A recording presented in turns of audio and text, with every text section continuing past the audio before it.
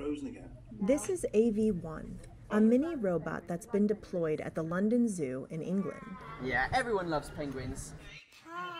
Over in Wales, 8-year-old Finley Jones is being treated to a personal tour, which includes visiting the meerkats, penguins, and gorillas, all without having to leave his home.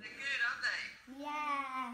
Today we're working with AV1, which is a telepresence robot designed for children with a long-term illness, which allows them to be in a place where they can't physically be themselves. So we're really happy to be able to help Finley to the zoo today through AV1. There you go, they're already coming to say hello. The cute-looking device is essentially an internet-connected robot that can stream audio and video.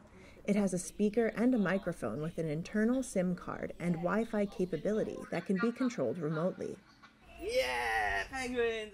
AV1's developer is a Norwegian startup called No Isolation. Their mission is to create a telepresence robot that allows children with immunodeficiency to connect with their friends and family. Finley was diagnosed with a brain tumor last year and underwent surgery, which has left him paralyzed and unable to speak.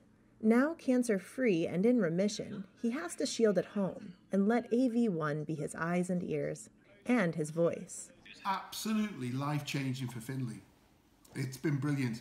He's been able to join in all school lessons. The AV1 has actually been taken on a school trip to the cinema to watch the new Star Wars movie, and the guys in the classroom dressed him up in a Star Wars t-shirt, and he went to the cinema. Finley's been able to join in lessons. He's been able to go into the playground with his friends whilst he's been home having chemo. It's been brilliant, absolutely superb. Hi, my name is James. Telepresence robots are growing rapidly in popularity, largely due to the big demand from the healthcare industry. According to verified market research, the overall telepresence robot market is expected to reach $789 million by 2027.